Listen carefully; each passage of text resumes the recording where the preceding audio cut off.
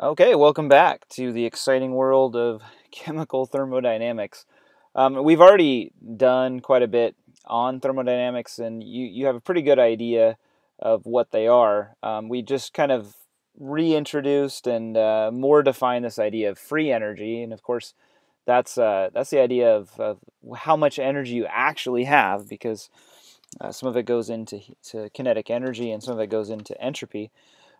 So it's a big deal because you can only use the energy that's free. And so thermodynamics is the study of the movement of energy, right, through chemical reactions, which is what everything is made of around us. And so understanding how it moves, where it goes, is really important. Now, we also have this idea of equilibrium.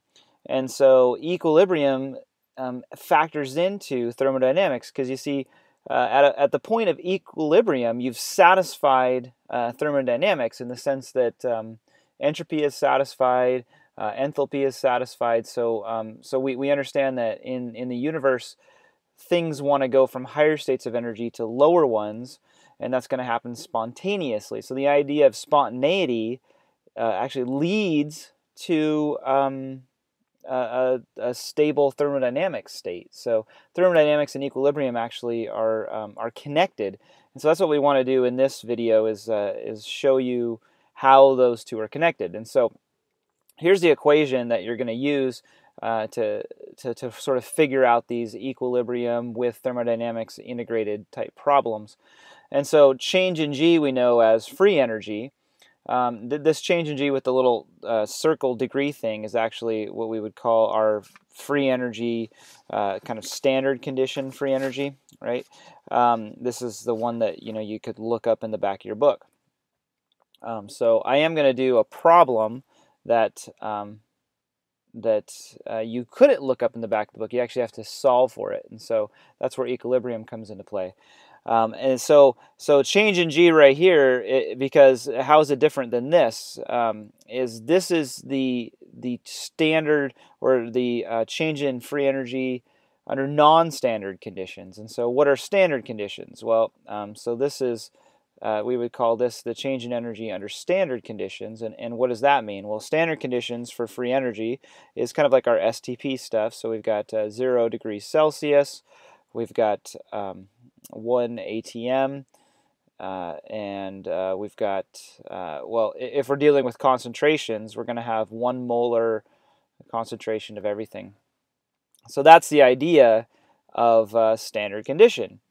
Okay, so under non-standard condition, the free energy under standard condition is going to be affected by the state of equilibrium. And so what's going to happen is whatever that standard condition is, we're going to add to it. This is R right here, and R is the universal gas constant. So that is actually 8.314, and that's measured in joules. And then temperature, of course, we understand is going to be in Kelvin. So this is in degrees Kelvin. And then we also have, I have a little trouble with my chalkboard. And then we have the natural log of the Q. Okay, so you understand log function. You should understand a natural log function from mathematics. But taking the natural log of the Q, of course, gives us a whole number that we can work with that fixes essentially a curve. So we actually have a curve on a graph. So we actually have real numbers. The Q, you guys understand, the Q is essentially like an equilibrium expression. So a Q expression is going to equal the concentration of the products, right, divided by the concentration of the reactants. I don't know why my chalkboard is doing that, but hopefully it will get better. So the concentration of the, and so at Q, we understand the idea of Q is that you don't have to have them at equilibrium. So you can just insert whatever concentrations that you're starting with. So the idea is that the free energy is going to be related to the free energy under standard conditions plus the universal gas constant times the temperature times the natural log of the concentrations of what's there. So what we actually have integrated here is all of our equilibrium discussion and all of our thermodynamics discussion. Now, the equation is simple enough to use, but understanding the chemistry is really, really important. So in some of the at equilibrium, right? At equilibrium, there is no G. The free energy here is going to be 0. So essentially, this is gone, because at equilibrium is when we have this, and so this is it. So the actual total overall free energy right here is going to be whatever this is. So at equilibrium, we'd say that this number G is 0. And at equilibrium, Q, of course, the natural log of Q, this has to be at equilibrium. So this is going to be equal to our K. So the Q then would become, if it was an acid, you would have a acid equilibrium. If it was a base, you'd have a base one. If it was a partial pressure, you'd have Kp, right? So all of our different equilibrium expressions could be inserted in here depending on the chemistry or the reaction that you're looking at. And so what happens is that we can take this and we can insert 0 in for change in G right here. And so then it becomes 0 equals the change in G under standard conditions plus the gas constant times temperature times the natural log of K. Because Q gets replaced with K because we're at equilibrium. And so we can rearrange that equation to say just negative change in G. And so what we can do is we can solve for this, free energy under standard conditions if we don't know it. And so that's what we're going to do real quick. So here's a problem that I've put up here for you. Let me go ahead and get rid of this marking I've got here. And so here's the problem. And so what is the change in G for cyanic acid at 25 degrees Celsius?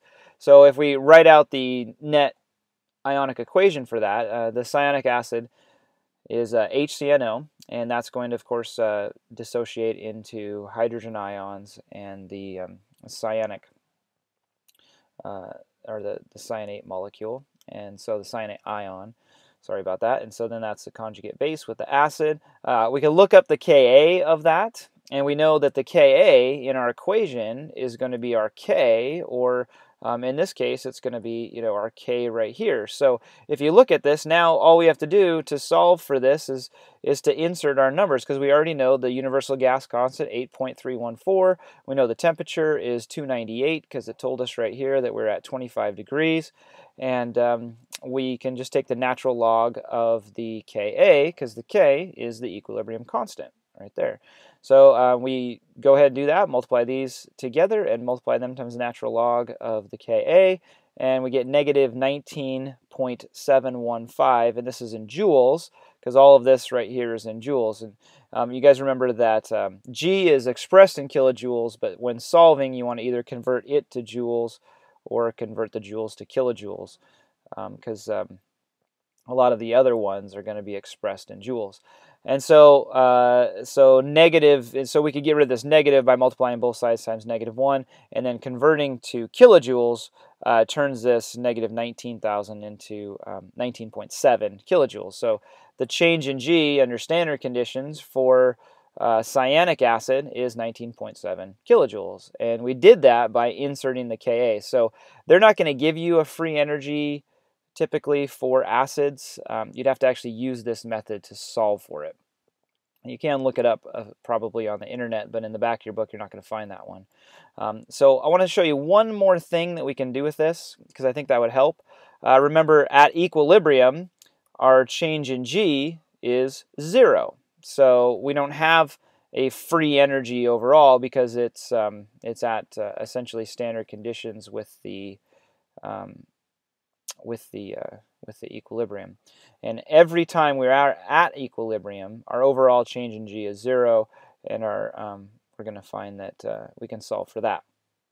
So this equation right here only works when you have a situation at equilibrium. All right, so what about if we don't have a situation at equilibrium? What if we're trying to solve for the change in G of cyanic acid, and we have starting conditions? And so in this case, we're going to have to use this full equation, right? but before we even do that, we have to know what this is. So, and we just found that because we solved for that using the Ka of cyanic acid. So we solved for the change in free energy at the standard conditions using the equilibrium constant expression. And so let's say these are our starting concentrations. We have a hydrogen ion concentration right here, 4.7 times 10 to the negative 2. Our cyanate is 5.4 times 10 to the negative 4th. And our initial concentration of cyanic acid is 0.25. Well, these are all of our initial concentrations, whatever we're looking at. So what is going to be our change in G? Because we're not at equilibrium. And because we're not at equilibrium, we are going to have an excess change in G. There's going to be extra, right? There's going to be more. And so what we need to do is we need to know what is that beyond our standard condition change in G. And so that's where we insert what it is at equilibrium. And of course, we're going to add to that whatever these starting conditions change. And so these starting conditions are going to change it by just inserting them in there, and so it becomes a Q rather than an equilibrium expression. So just insert those into your Q, which is just a simple equilibrium expression. So we have the products multiplied by each other divided by the reactants. Take the natural log of that and multiply it times 8.314 times 298. And then add it to your 19,715. Now, make sure you don't put your 19.7 in there, because remember, that's kilojoules, and 8.314 is in joules. So we want to use that. We want to use that number we solved for back here. That was in joules, right? So we have the 19,715. Just insert that in there, or you could convert this to kilojoules if you wanted to.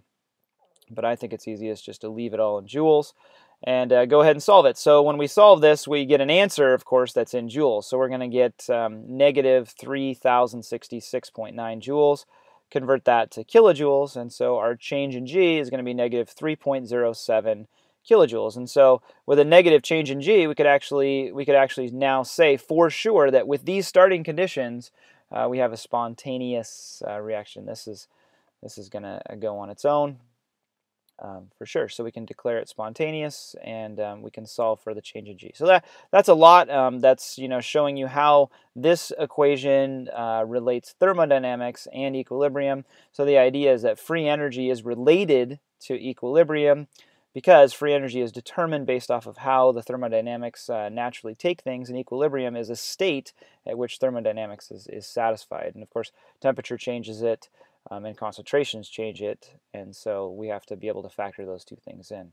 All right, hopefully that explains that well enough and allows you to be able to solve some kind of complex problems, but I'm hoping that you understand the chemistry behind it.